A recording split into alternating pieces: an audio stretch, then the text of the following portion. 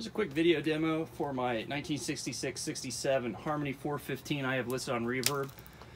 You might be asking yourself why I'm doing this outside. My girlfriend's a nurse and works third shift, so it's all fun and games until I wake her up. So I'm going to do this one outside. It's kind of noisy because of the road, but I've blocked it with the house in hopes that you'll be able to hear it fine. So take the standby off.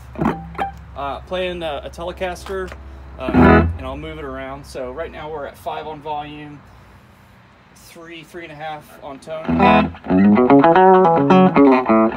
and we're in the channel 1. That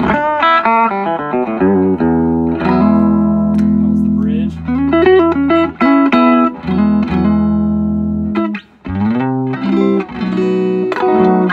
Let's brighten it up. It's about 6.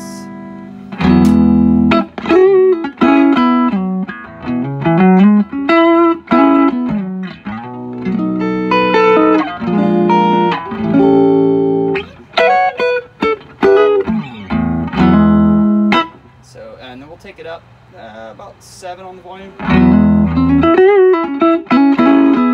It's starting to break up.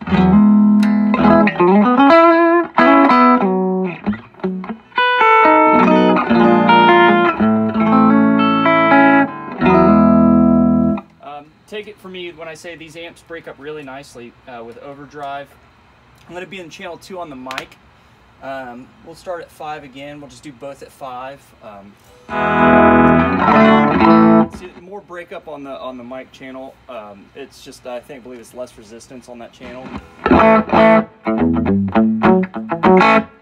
Oh, I'm hearing a ton of echo. Maybe I shouldn't do this outside.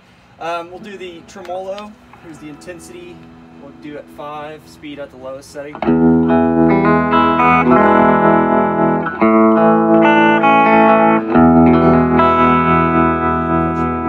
Intensity all the way up.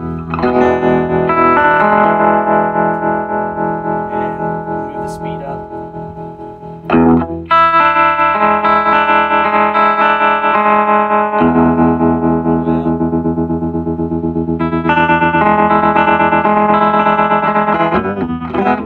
Unlike the rest of the Harmony amps, this one has a lot of volume. It has the original 212 Jensens.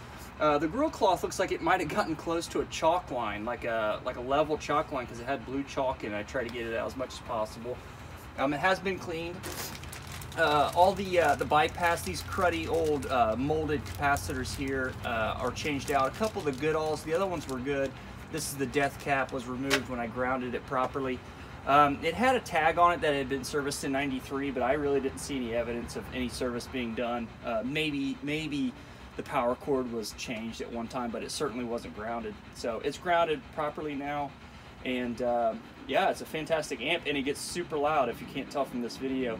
When you crank this thing and you have the time, or you don't have a girlfriend sleeping on third shift, it really is like a blues breaker. It sounds really good with humbuckers. Probably one of my favorite amps. I know Ken Fisher said this is one of his sleeper amps.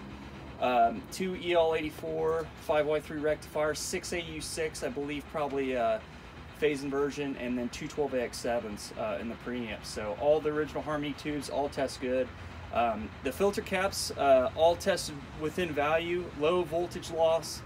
They were in their value, so I didn't change those. I've had a lot of luck with 60s amps and their cap cans, but other than that, this thing is just ready to rock and roll, and it's in pretty darn good shape. Someone added wheels to it. These are they look like what's on a computer chair, which is funny because this amp weighs like next to nothing. It's not a heavy amp. It's actually really light, and probably particle board. So.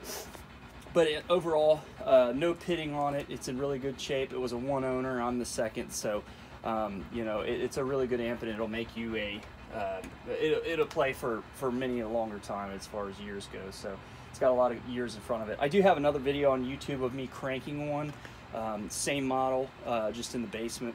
So if you wanted to hear it crank, that would be that would be where I would go. Plus, there's a lot of demos on these. There's also a place for a simple tremolo foot switch where you can turn it on and off, just a single button. So the polarity on the on-off, it's an on, center off, on. doesn't matter because it's been grounded, so it doesn't matter which on you go. It's just it's good to go. So if you have any questions, or maybe I'll get one of me cranking it or putting overdrive into it. But really, I mean, it's got that blues breaker sound. So but if you have any questions, feel free to reach out and I'll get back to you as quick as possible. Thanks.